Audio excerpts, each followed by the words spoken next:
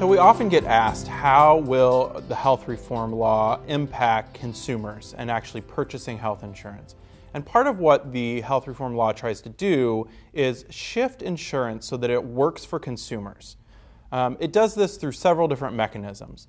One, insurance companies will no longer be able to deny insurance to people trying to purchase it based on pre-existing conditions. So if you have heart disease or diabetes and you go to purchase health insurance, the insurance company can't say, no, we're not going to offer you insurance because you have this existing disease. Another thing that will happen because of the Affordable Care Act is no annual or lifetime limits. And what that means is oftentimes an insurance plan that someone has will have an annual limit. So every year, the insurance company only has to pay a certain amount, and then coverage is done. And the consumer is responsible for whatever costs exceed that in an annual time frame.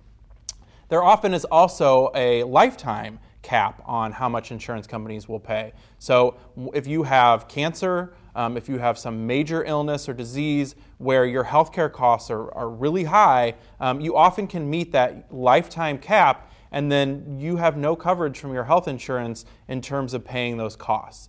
Both of these provisions will be outlawed by the Affordable Care Act.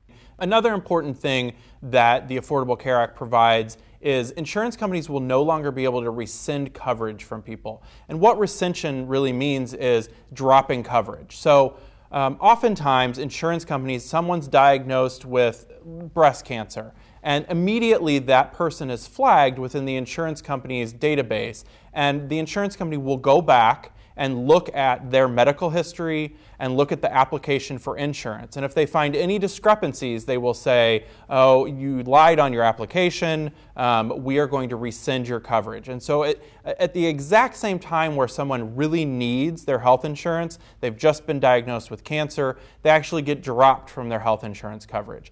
This won't be allowed anymore. So insurance companies will not be able to rescind coverage from individuals.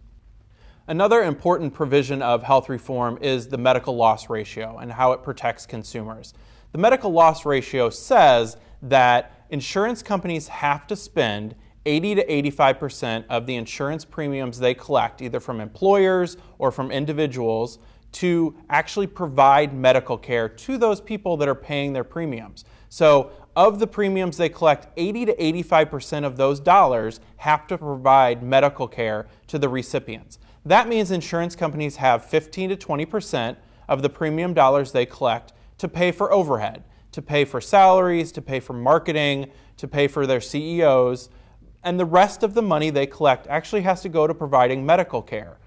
Currently, private insurance companies spend anywhere from 8% up to 40% of the premiums they collect on overhead. So this really sort of levels the playing field for all insurance companies. Some insurance companies are doing a really good job of spending the dollars they collect on providing care. Other insurance companies are spending an excessive amount, 40%, on actually overhead, administrative expenses.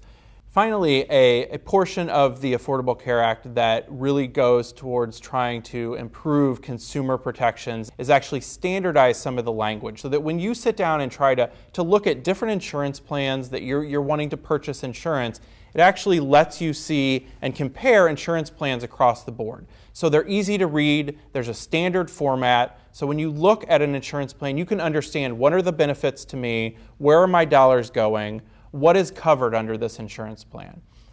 Ultimately, the Affordable Care Act attempts to shift the focus of health insurance to the consumer and away from the insurance company and focus on protecting families, protecting individuals as they navigate the healthcare system.